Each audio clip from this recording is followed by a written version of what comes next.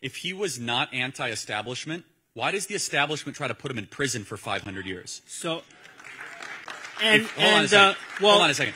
Today we're going to be checking out Charles Kirk springs around Trump's hater. Guys, this is going to be amazing. Please vote for Trump. Like, I really believe that I need to do like print vote for Trump in my shirt and like change my logo to vote for Trump. Like, I honestly believe he deserves to win, but like, story for another thing. Let's get straight into this. So I do have massive disagreements with you, but I do want to thank you for coming and speaking with us, because I don't agree with people trying to silence you from speaking. I don't think that's right. So thank you for coming and speaking with us. I don't really understand this idea that President Trump is anti-establishment, because I think his record shows that he's actually really establishment. So just a couple examples, like he took Barack Obama's drone strikes, which had a 90% civilian casualty rate, and you know, it was a bunch of war crimes that Barack Obama committed with that, killed innocent civilians and everything. Trump took that and he increased Obama's drone strikes by 432%. And even his first raid as president, the raid in Yemen killed an 8-year-old American girl.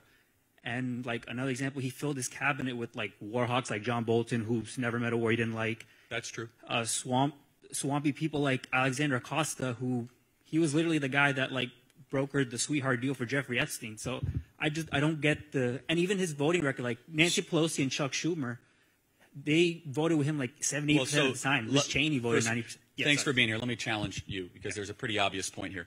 If he was not anti-establishment, why does the establishment try to put him in prison for 500 years? So, hold on a second. Yeah. And by the way, on this drone thing, yeah, he might have continued drone programs. Did he not try to end the Afghan war? In fact, he was the only one in the room trying to end the war in Afghanistan. And finally, if he was pro-establishment, how many new wars were started under Donald Trump? Well, so for the establishment trying to lock him up, I do think there's legitimate crimes there. We can disagree on that, but I do agree that the establishment. We're definitely going to disagree on that. I do agree that the establishment it is a politically motivated thing, because I think if he decided not to run, they wouldn't be going after him. So I do think it's political, but I don't think it changes the fact that those are legitimate crimes. But I don't think the establishment is scared of his like how he would govern.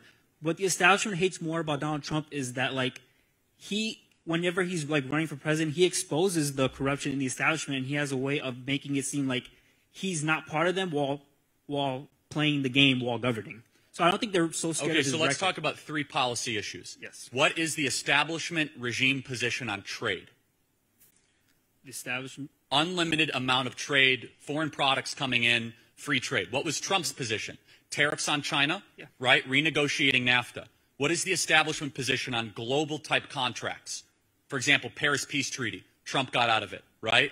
Blew up all this stuff at the UN. How about another issue? Immigration. What is the regime standard position on immigration?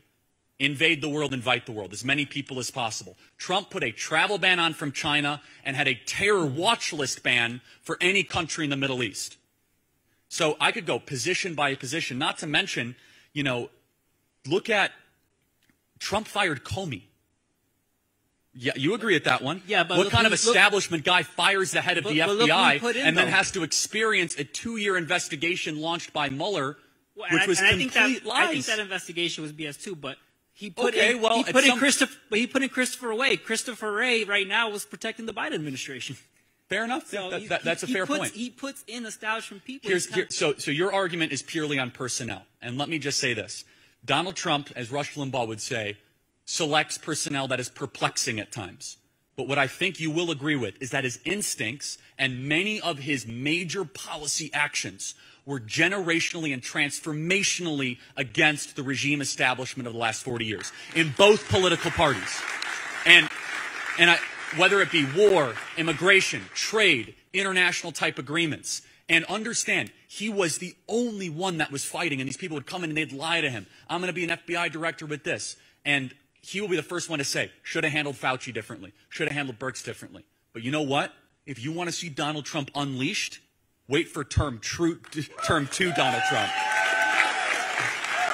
to be able to go after the administrative state. Thank you, man. I appreciate it. Thank you.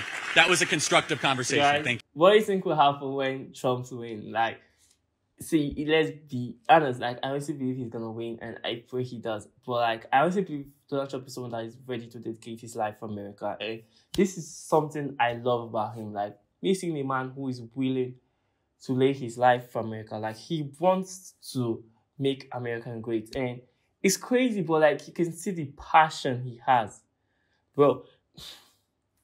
For me, it's not about the money. For me, I don't take it for the money or the fame.